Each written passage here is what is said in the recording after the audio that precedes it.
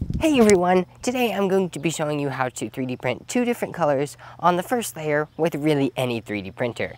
I actually stumbled across this from another person, but he showed it in a way that you have to use two different models, and then you print the first model first, and then you print the second one on top of it. This way we edit it directly in the slicer, and you only have to deal with one print sent to the printer. And it will automatically swap the filament out so that you can load the new filament in. Also, you don't have to load the filament you want in the first one, as it will automatically do that as well. It should end up looking like this. Also, yes, I stumbled across this because I was trying to do it for my Gcode lids and figured it out this way. So without any further ado, let's get straight into it. So here in Prusaslicer, first import your model along with the second model used for the color change. You can actually use Prusaslicer paint feature instead if you only want to deal with one model. But anyways, once you have them, make sure the orientation is correct. If it's like mine, make sure when reading it from the bottom, it reads correctly and isn't backward.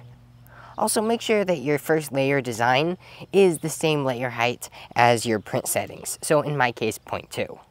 I also recommend having a brim and having the height set to 1 and having it go outward 3. The reason for this is then it will purge out the rest of the filament so that the first layer actually looks good. If you slice it now, you should be able to see it in the first layer. But now to have it actually change out the filament automatically, we can go to printer settings and add a second extruder, even though we really only have one on the actual printer. Once we have this, I find it useful to immediately set a color for each extruder, and now go back into the viewing area before we do anything with the Gcode. Unless you want to change your filament multiple times, I recommend setting your text or whatever your icon is that you're adding onto the first layer to be the main extruder, extruder 1, and the main rest of the print to be extruder 2.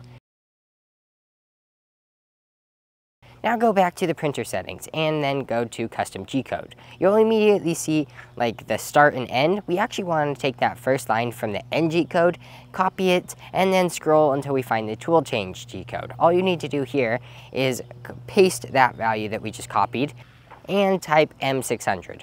Or scroll down until you find change color Gcode and it's also M600. Either way, you copy and paste that and the overall thing should be those two lines of tweak Gcode. And that's really all we need to do. With this, you can automatically start printing your piece. Just upload your print and here's what you do with your printer. As far as the printer goes, literally all you need to do is grab your filament, wait for it to do the warm-up process. Once it does that, it will do its purge line, and once its purge line is done, it will unload the filament. This is when you get your other roll of filament and put it in.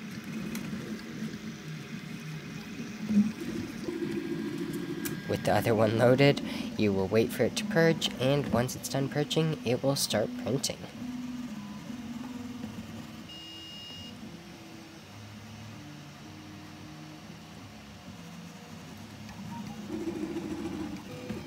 Also, I try and remove anything that happens to be on the first layer, like it was in this instance.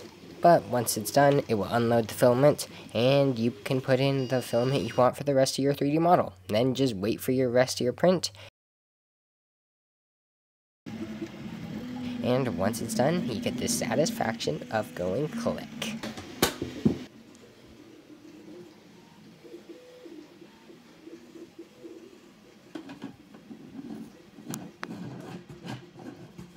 Well, I hope you found this video useful. I actually didn't see any other video covering this topic and thought it was definitely worth sharing. Well, aside from that, let me know if you have any cool slicer techniques that you think would be cool sharing. And otherwise, thanks for watching and I'll see you later. Bye. Here he is, he's just right there on my neck.